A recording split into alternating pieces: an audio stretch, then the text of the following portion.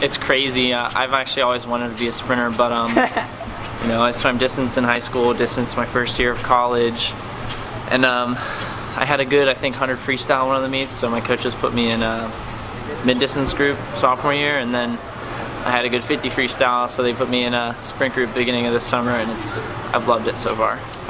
It's amazing because we've been training really well this summer, and it's something you never think you'd do. Like, I'm still like starstruck with all these big names. Like in that heat, I was like signing the board coming for the walkout, and I was like, no one wants my signature right now. Why am I doing this?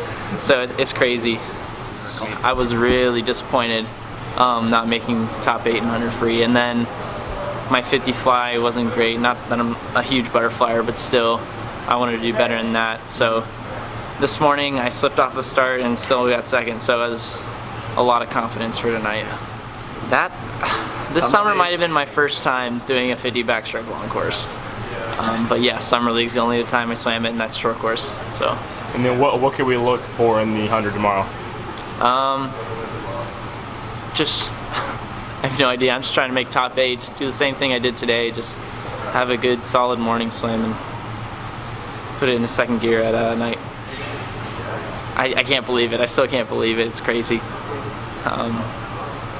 Like I said in the interview after the race, coming into sophomore year, I had no idea I'd be at this level of swimming this summer. So, yeah, in a 50.